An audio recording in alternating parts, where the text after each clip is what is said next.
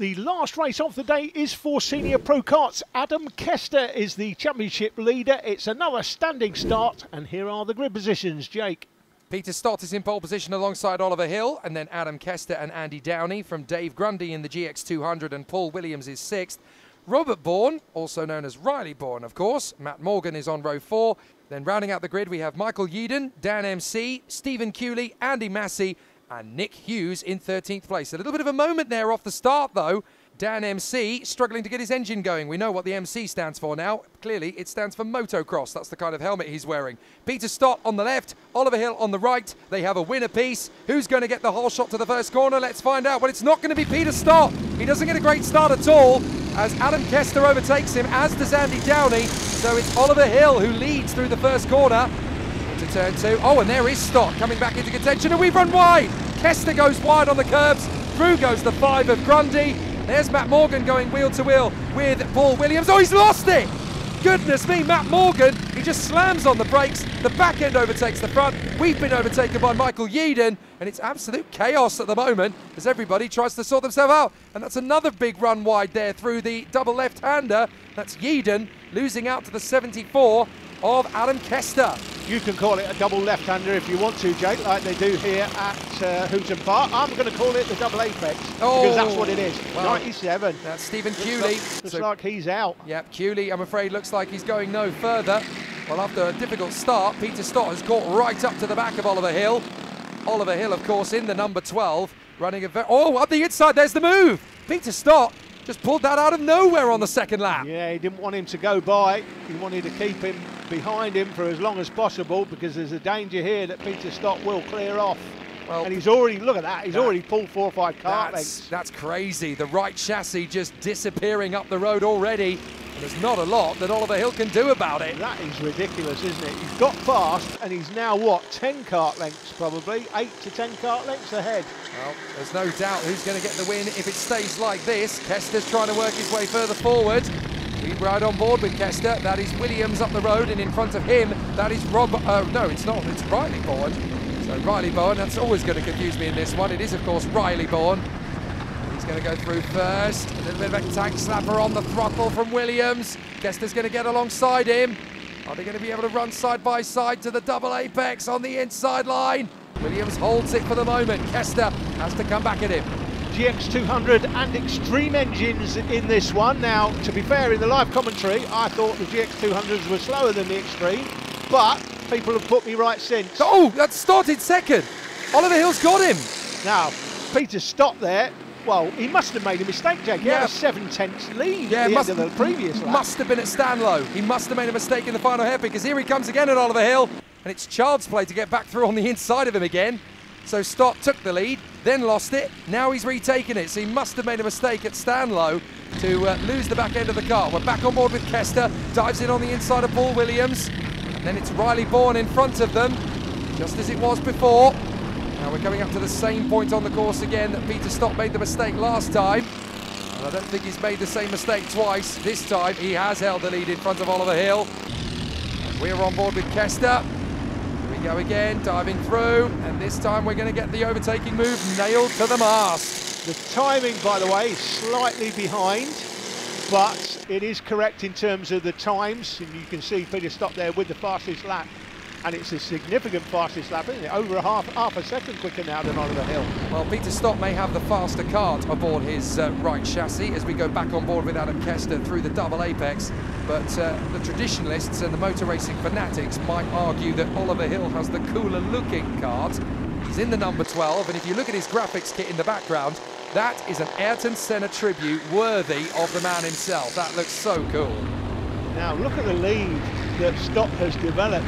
That is quite incredible. So he's made a mistake, he's lost the lead, got it back, and as soon as he gets the lead back, he just clears off. Yeah, he's clearly got the pace today. Dave Grundy, though, 3rd position, as he runs there in front of Riley Bourne. And the two of them are having a nice little squabble building up by the look of it, because Riley Bourne is not going to drop back off pace, is he? Grundy is definitely going to have his work cut out to keep him at bay. Riley Bourne looks motivated. You can possibly just about make out from our camera in turn 2, which we had problems with earlier on, but it's been okay for these finals.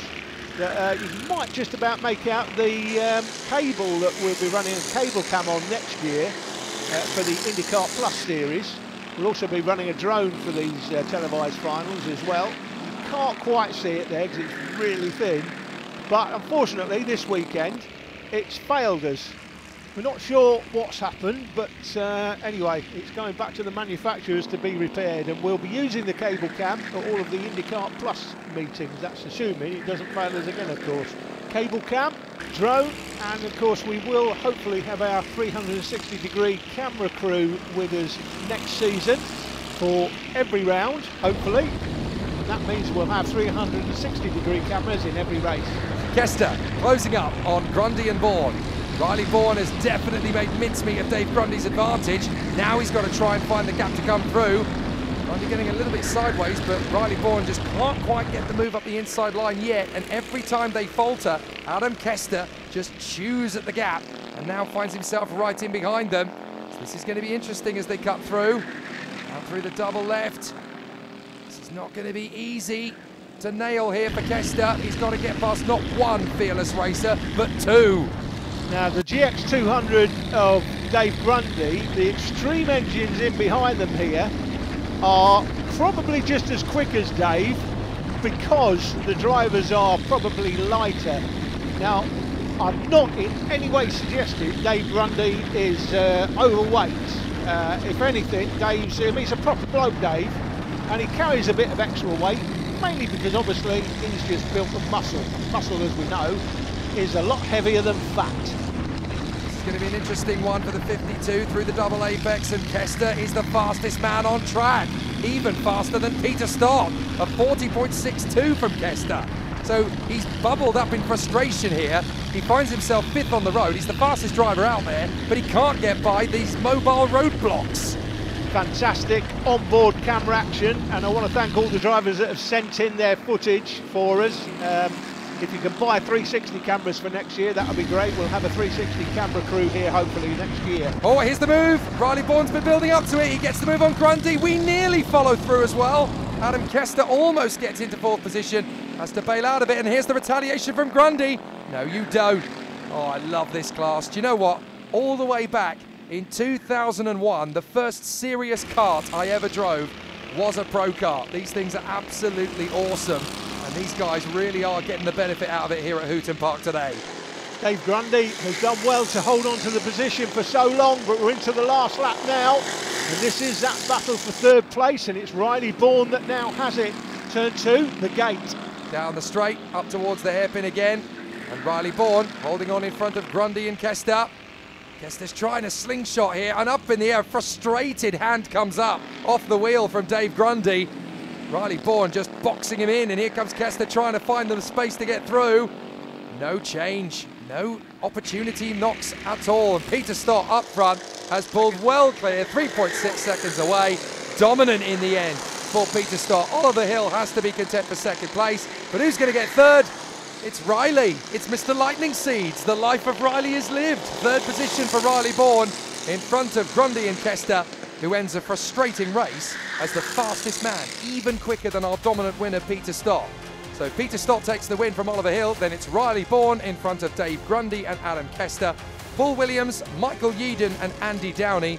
Dan MC is there in P9. Andrew Massey rounds out the top 10. What does that do to the championship standings with one race to go in 2022? Well, it's Adam Kester still in front. Andy Downey in second from Oliver Hill, just 3 points between those two.